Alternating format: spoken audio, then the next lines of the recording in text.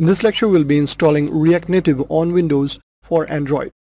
For developing iOS applications, we will be requiring Mac, and that installation will be coming up in the next lecture. So here, in order to install React Native, we should have Node.js installed in our system. We will be installing Node.js using the Chocolatey package manager for Windows by visiting the URL nodejs.org. Here is the current release, latest one, long-term support version 4.5.0. So I recommend downloading this one. Using the Chocolatey package manager, all this will be done automatically. Then you must have Android Studio.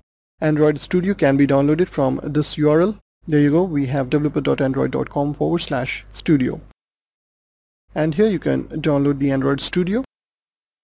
Once that's done, we need to install React Native command line tools. Now the recommended way of installing Node.js in Python 2 is via Chocolatey, which is a popular package manager for Windows.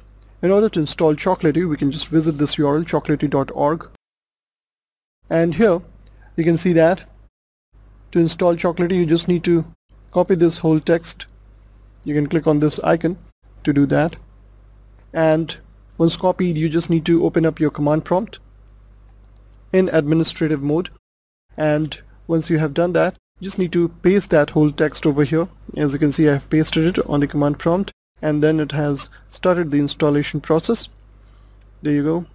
Once done, you'll read this message: Chocolatey is now ready.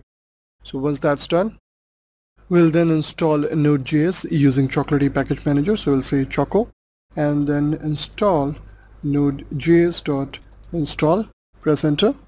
Just say yes and press enter again, and there you go, it's starting now. Once Node.js has been installed, we will be installing Python 2. So in the command prompt, we just need to write choco, install Python 2, press enter now.